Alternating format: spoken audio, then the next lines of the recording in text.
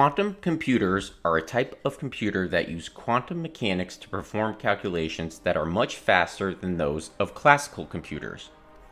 They are still in the early stages of development, but have potential to revolutionize fields such as cryptography and drug design.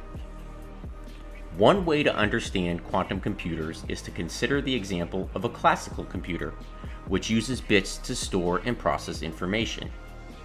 A bit is a unit of information that can be either a 0 or a 1. Quantum computers, on the other hand, use quantum bits, or qubits, to store and process information.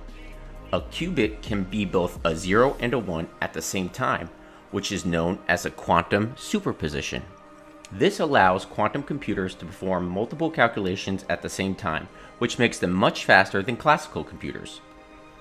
Quantum computers are still in the early stages of development, and there are many technical challenges that need to be overcome before they can be widely used. For example, qubits are very sensitive to their environment, and they can be easily disrupted by external factors such as heat and noise.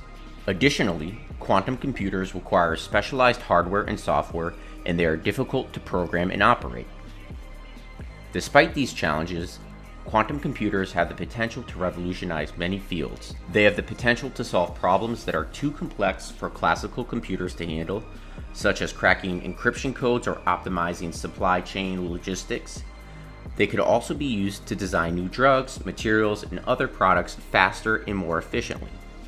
In summary, quantum computers are a type of computer that use quantum mechanics to perform calculations that are much faster than those of classical computers. They are still in the early stages of development, but have the potential to revolutionize fields such as cryptography and drug design.